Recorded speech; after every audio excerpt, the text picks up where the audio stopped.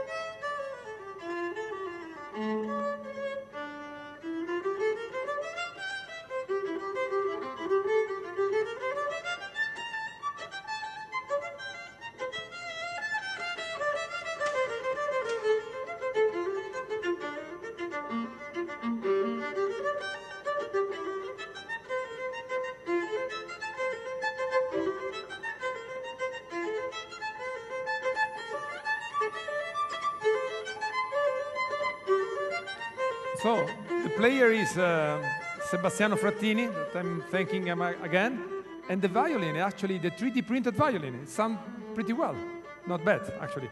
And this is just to tell you that we are start talking now about the 3D printer world. We make it with a leader of a community, not just a maker, but a printer, as he says in the T-shirt, from Prague, the mysterious Josef Prusa. Mysterious because I haven't seen his presentation yet. He just arrived. He has missed the flight. Welcome. Ciao, Joseph. Let's go. Okay. Hi. First, I must say I'm really grateful that I can be here. It's wonderful. Thank you, all of you who make this happen, because this is my 4th Maker Faire, but it's really convenient that I don't have to fly to US to meet all my favorite makers, right? So I think they deserve another small applause. Come on. Yeah. So, he said I'm mysterious. I'm not that mysterious. I'm one of the core developers of a wonderful project which is called RepRap. It stands for Replicating Rapid Prototyper, and it's basically a 3D printer which can print itself. So, I would like to use this moment, if my clicker would be, okay, to ask you a few questions, because it's really hard to get feedback from the community for us. So, there are 3 simple questions, and I want you to raise your hand if you know. So, who knows 3D printing? I guess everybody. I mean, and for real, I mean, not like it print guns, but for real. Okay. And who knows RepRap or heard of it? Well, that's still really good. And who has one? Okay, 1, 2, 3, 4. Okay, cool. So I guess we should start a bit with the history, because there's still a lot of people who doesn't know about RepRap. So it was a warm summer evening at the University of Bath in the UK. It was the year 2006, and Dr. Adrian Boyer and his grad students started to work on RepRap project. It's really important because RepRap project kickstarted all the 3D printing buzz, which you can see now. Most of the home or desktop 3D printers you can see now are derived more or less from RepRap. So I would like to call the year 2006 year of 3D printing. Unfortunately, United Nations took, well, year 2006 for something else. So 2006 is a year of deserts and desertification. I mean, deserts, not deserts. It's sand. So for me, it's still a year of 3D printing. So let me show you one of the first RepRaps. So this one is called Darwin, after famous biologist Charles Darwin. What is special and what you can see behind me is that it self-replicates. It was the first 3D printer to self-replicate, and it was designed by Ed Sells at University of Bath. You are supposed to buy the unprintable parts, as we call them, vitamins, in the local hardware store, and, well, they can replicate. Unfortunately, these took a long time to print, and there's not too many of them, and was succeeded by better designs. But this printer still lives, or its DNA lives in many other printers. For example, this one is father of Bits from Bytes Repman, which now is 3D Systems Cube 3 or something like that. So it was still a really important printer. It was succeeded by Mendel. Nowadays, if you are looking for this one, it's usually called Cells because it was designed by Cells. There were many, many, many, many other derivatives of this printer. There are many important things about this. It was much faster to replicate and allowed for great growth of the community. There are a couple thousands of those around. Also, I think it was the first widely used 3D printer using Arduino-based electronics. So, hi, Massimo. And fun fact is that the electronics is, this one on the picture is actually made by MakerBot before they invented 3D printing. But it was the last printer which was designed solely on University of Bath. Unfortunately, I think they closed the lab on the University of Bath because they didn't have enough funding. But right now, most of the, well, all of the designs are actually made by community. So it's wonderful. Most of the development is done on IRC. Do you still, guys, use IRC? Who knows IRC? Cool, cool. I actually learned English on IRC, so it's my excuse if I do some inappropriate jokes or something like that. It's thanks to IRC. So I invite you to visit us at RepRap on Freenode. And, well, there's a design named after me. Well, community called it after me. I was still calling it Mendel. So I'm not aspiring to be a famous biologist or anything like that. But why I'm talking about this, it's not about me, but it's more about the story, because the open hardware allowed me to be who I am today. I mean, before I was boring student on the University of Economics in Prague. Now I'm proud dropout, and I travel the world, and people everywhere are building my designs. There are thousands of derivatives. I really suggest you to visit this webpage at reprap.org, RepRap Family Tree, so you can see how diverse the community can be and how many designs we can create. If you look at my design, it's just over there, and there are, on this 2-year-old version, still tens and tens of modifications and other designs. So it's really wonderful. It's as big that we can convince, for example, GitHub, which is a page for sharing source code, to implement features for us, because we develop most of our printers on GitHub, even though nobody would expect GitHub to be a platform for developing 3D printers.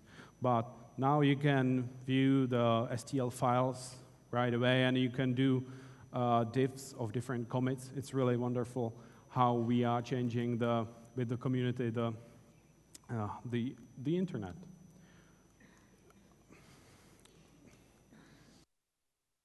Oh, okay.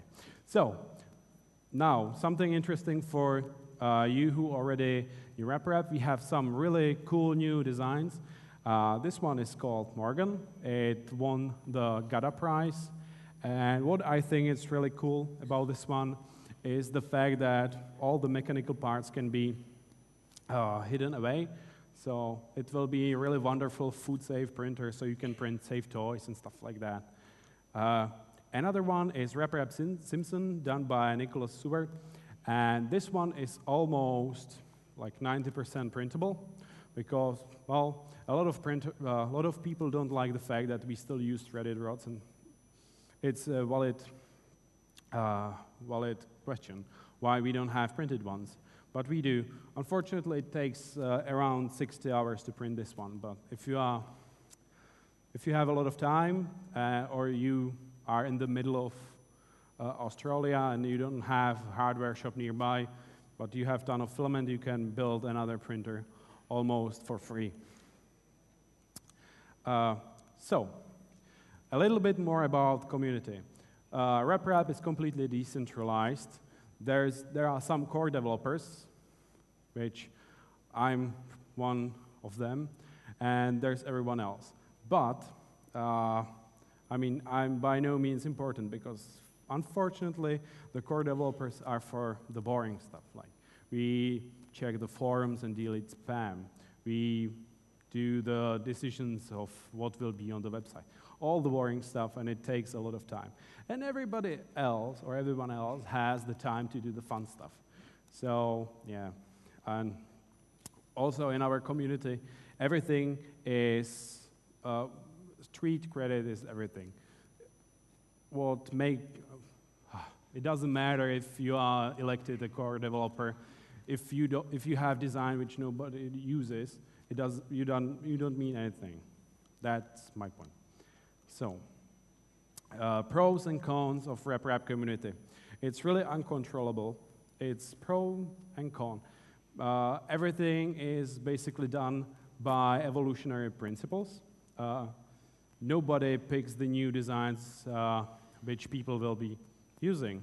If the design is popular, people are improving on it and sharing it, and more people use it, but nobody can say, so from now on we will be using not Prusa, but Darwin again. No.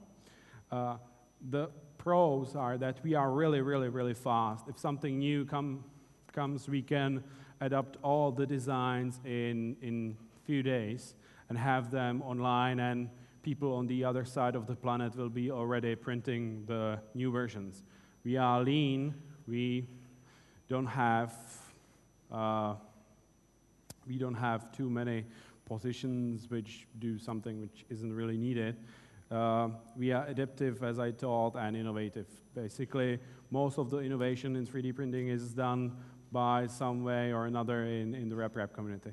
Unfortunately, as the community which isn't run by anyone, nobody wants to do the boring stuff, which for us developers is marketing. And it really hurts the community because, well, how often do you hear about RepRap from media? Well, unfortunately, not enough. So that's basically it. I really want to thank you for listening and for answering my questions. And I have one last thing. Please don't overhype the 3D printing, because right now in the media there's a lot of there's a lot of bullshit, and it makes people anticipate a lot more than it actually is, and then they are bummed. So 3D printing is cool, keep it that way, but don't overhype it, it can hurt us. Thank you. Thank you, Josef. You will see with the next speaker, probably we are going to overhype it a little bit. But there is a story that I discovered on the web in a blog post about your tattoo. Let's take a look. What is tattoo about? Well, when I was starting my company, I wanted to have all my, what's the word, damn. Basically, this is the logo of Open Hardware as it would be printed with a 3D printer. And it's actually really real, and I know that you are going to ask about it, but I wanted something to remind me my principles after I started my company, so I got this tattoo. And it is somehow related to Slicer? And to Yes, actually it is really real. The infill pattern is actually generated by software which one of my best friends is writing, and he's there, over there. Alessandro Brunellucci from Rome, actually. Come here for a minute. Alessandro.